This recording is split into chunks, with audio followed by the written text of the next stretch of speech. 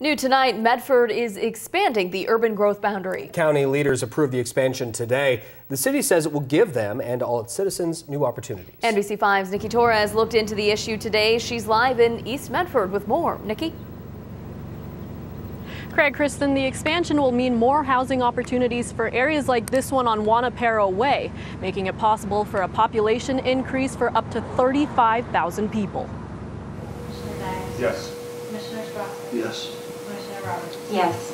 3 votes to make one unanimous decision that's been nearly 20 years in the making. Today was a very exciting milestone in Medford's attempt to expand its urban growth boundary. A project that's taken effort from all aspects of the city. It's taken a number of years. We had our local process with planning commission meetings and city council meetings, and we recently had Jackson County Planning Commission meetings and now the Board of Commissioners. Planning Director for the City of Medford, Matt Brinkley, says it's an effort that started back in 1998 at the beginning of regional problem solving. Anybody who has been looking for a home or looking for a place to rent knows that there isn't a lot of inventory available. A problem the City of Medford's been struggling with for years. Part of that is our dwindling supply of developable residential and commercial land. Wednesday's approval of the urban growth boundary from Jackson County could change that.